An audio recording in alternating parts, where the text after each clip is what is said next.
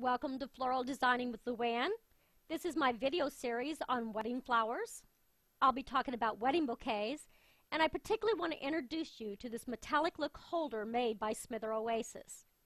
I found out there's two things that are precious to brides, both saving money and saving time.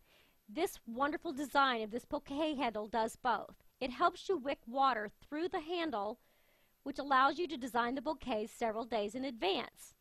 It's easy to rehydrate the flowers because they're not under stress, and they are just like they are in a vase of water. With this exclusive water wicking system, you'll find out this bouquet holder has a large head of Oasis at the top.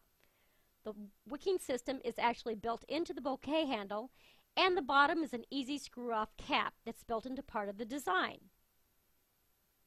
As you can see by these beautiful bouquets, which were made by the designers at Smither Oasis, there is no end to the different types of flowers that you can use in these bouquet holders. Now, I found out it's not enough to always just show you the designs, but that you need tutorials to show you step by step how to use these types. I wanted to give you a little bit more close-up so that you can see this also saves you time because you don't have to ribbon wrap the handle or do anything else to cover up the mechanics. The handle is beautiful all by itself, right from the top down to the bottom cap.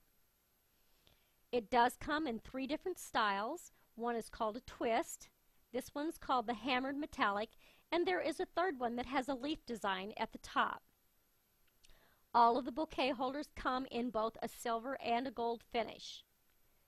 There is also a separate display vase that can be used to keep water fresh to this bouquet, and it can be used to actually design your flowers in while holding it for you as well.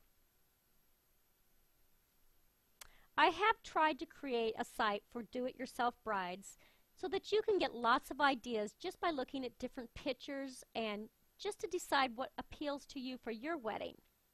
If you'd like to see more close-ups of these designs and hundreds of others, I not only list what's in the bouquet, but what you need to actually create it as far as floral products.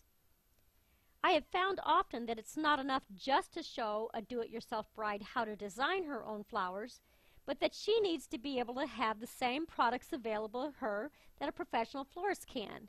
And this is just not something you can buy at any store.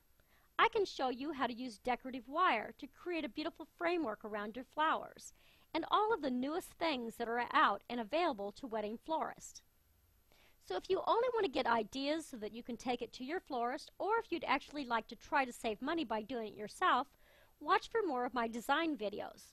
You'll find I have ones on cascading bouquets as well as other designs of bouquets.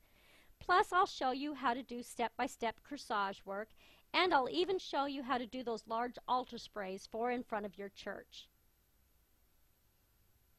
Visit me not only for the flower work, but I also have lots of pictures of wedding cakes and how to put the fresh flowers on top of them and keep them from contaminating your cake but making it beautiful. This is Luann from www.weddingflowersandreceptionideas.com.